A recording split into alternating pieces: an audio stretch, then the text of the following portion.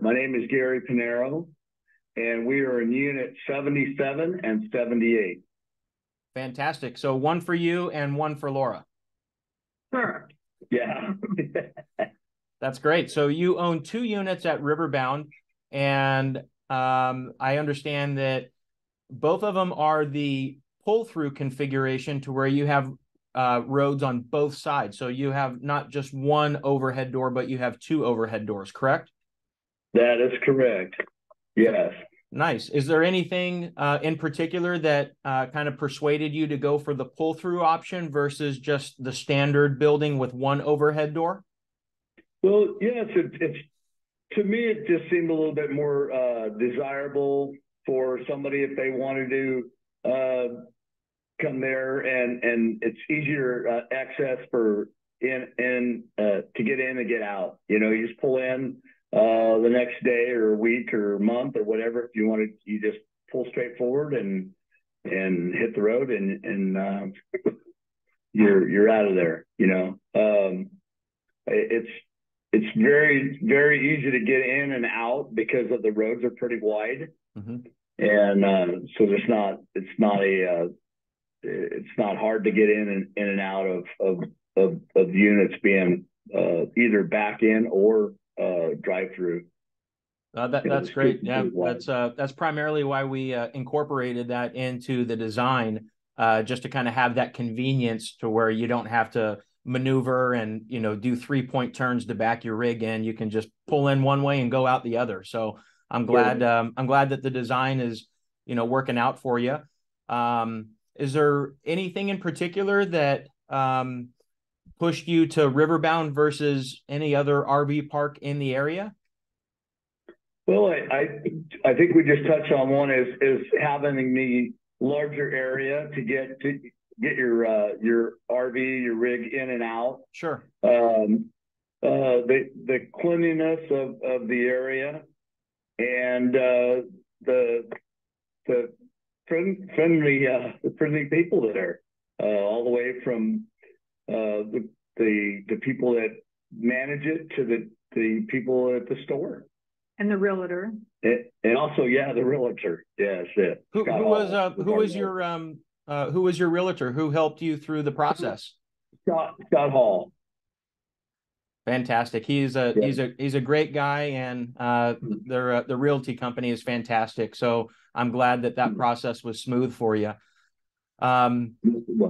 Was there anything that you were looking for or looking at before you made the decision to purchase at Riverbound? Was there any other comparables in the area that you were considering? No, we knew from the start that that's probably where we'd wind up, was Riverbound. Looked a little bit at some of the storage units there, to put your boat in, your RV, but nothing had an area where you could actually stay there. They were just storage units. Right. And we like the flexibility of being able to store our stuff plus be able to stay in our RV there. Yeah, fantastic. Aside from the RV that you own, do you have any boats or off-road toys or anything like that, or are you just strictly part-time RV in there? No, we have quite a few RV vehicles, side-by-side, off-road cars. We're really close to purchasing a boat. Okay, great.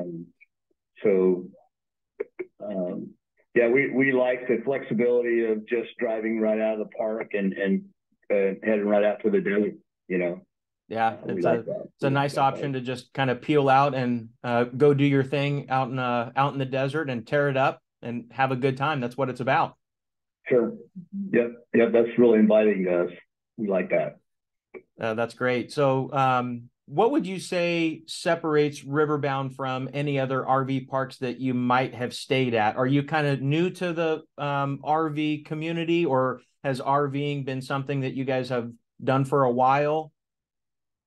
We've done both. We've done a lot of dry camping, which is, just head out to the desert and park and camp in the desert. with our RV because it's self-contained. You know, we have generator and water and all that. Sure. And we've also stayed in parks. And what we really liked was having the convenience of the store right there. Sure. And yet again, how clean the park is and how secure it is. How easy it is to get in and out of your unit, like which we talked about. You know how those streets are wide. You don't, like you said, you don't have to do a 3-point turnaround to get into your unit. So that's what was inviting to us. And you have a lot of room. You're not stacked close to your neighbor. There's plenty of room. You're not like right next door to your neighbor.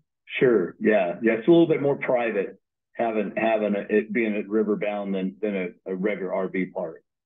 Yeah. Most of those RV parks, they kind of sandwich you in and kind of takes away from your privacy and that sort of thing. So that was also part of the design that we really wanted to hit on. Minimally, those lot sizes are about 1/8 of an acre. So in between your neighbor, you've got approximately 40 feet in between both of the units. So that gives you a little more elbow room than most RV parks. Yes. Yes. Makes it nice. Yeah. So what kind of improvements have you made to both of your buildings, or just one of them, or any improvements at all? Well, we've done the epoxy floor. Nice. On both units, and we've actually put a 50 amp service inside each unit, and a 10-foot ceiling fan in each unit. Any any air conditioning? And yes, air conditioning. Sure, it's climate controlled. So you got to have that, especially if you're keeping your toys there for a long period of time. You want to make sure that they're nice and cool, right? Yeah. Well, that's great. It sounds like you guys have done a lot. Is there any reason that you purchased 2 units versus just one? Are you renting out that other unit? Have you kind of treated this as some type of income investment, or are you just have that many toys? Well, yes. we've actually have one unit it's going to be occupied this week. There we've leased it out for 4 months. Oh wow! And we also have the other unit we may have it leased out for a year. So yeah, we bought it as an investment, but also we bought it to be able to use it. The best of both worlds. Yeah, hopeful. Yeah, I think it's going to work out great. I think that's a nice feature that the audience should catch on and appreciate. Is you can obviously use it while you're there for whatever particular use you have, whether that just be RV park use or storage, and then say when you're not there, we know that a lot of the customers, it sounds like, including you folks, you can rent out the RV space, the RV pad, or you can rent out the entire building. So when you're not there, you can make some money on it and kind of have it pay for itself over the long term. So I think that's a nice feature. I know I might be wrong, but I don't think most RV parks allow you to do that. Right. I think you're right. Yeah. If a customer came up to you and, they were looking at the property, they were looking at buying a unit, and they were kind of 50-50 on it. They were, say, on the fence about pulling the trigger. You guys have been there for a year. You own a couple of units. It sounds like the experience has been good. Is there any advice that you might give somebody that is on the fence about buying a unit at Riverbound? Well, I think if they've looked around, they've looked around and they're seriously about buying, and they would probably make the choice to buy like we did. I mean, I believe it's a good value for what you get, and I think if they look around, they'll know that. Well, that's great. Really appreciate that. We're moving into the season, and we've got our 3rd annual car show coming up, and I think there's some 100 plus cars that are registered for the event. Are you guys planning to be there by chance? Yes, we are. All right. Yeah, actually, we got a big group coming down with us that, and we're actually, Laura and I are coming a couple of days early just so we can be there for the car show. Great. Did you go last year by chance? We did not. Okay. We did not. Great. Well, it should be a fun time in the neighborhood. We'll have early breakfast, and we're serving lunch, and we'll have some entertainment, and like I said, should be a good time in the neighborhood. So we're looking forward to seeing you guys. Yeah. Yeah, same here. All right, great. Well, this has been fantastic. Thank you guys so much for taking the time. Is there any other comments or any other closing remarks that you would like to make to the audience regarding your units or the park in general? Well, I think it's a great park, and we're excited to see phase 2. And we might even be interested in getting a unit in phase 2. So that ought to tell everybody how good we like phase 1. So, we'd like to give a shout out to Amy and Tiffany. They're at the store there. They've been super great to us. If we need anything,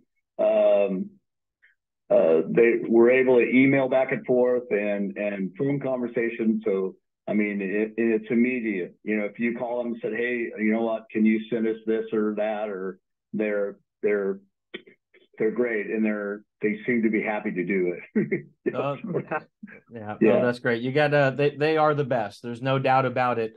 I would imagine that you would overall give the staff and the operations at Riverbound a decent mark. Oh yeah. I mean, 10 plus. Sure. Yeah. If you had a 10 being the best, and as high as we could go, we'd have to put a plus on it. Yeah. Yeah. And that's the way we feel about it. Yeah. I don't think you can get any better. That's great. Thank you so much for that, Gary. Sure. Yeah, we're looking forward to phase 2. We've got a lot of construction that's going on right now, and we're looking forward to pouring down some pads and getting some more buildings put up. And we want to just grow this community to be the best on the planet. And it starts with awesome folks like yourselves. Sure. I appreciate that. Yeah. Well, appreciate that. You guys enjoy your weekend. Thank you so much. Gary and Laura in unit 77 and 78. Thank you so much for your time. When you guys are coming in, if there's anything that we can do, give us a call at the store. We'll try and roll out the red carpet for you.